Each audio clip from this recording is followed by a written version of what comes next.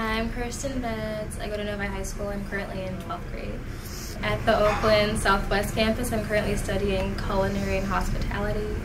I like that this program helps me to further my education into baking and pastry, which is something that I want to go into when I get older. And it's different from a normal high school because they're actually here to help you further your career and help you with life after you graduate. After I graduate, I'm planning on going to Schoolcraft for baking and pastry to get my associate's degree.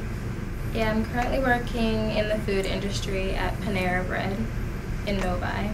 In 10 years, I see myself owning my own business, so having my associates in baking and pastry, but then having my bachelor's in business management.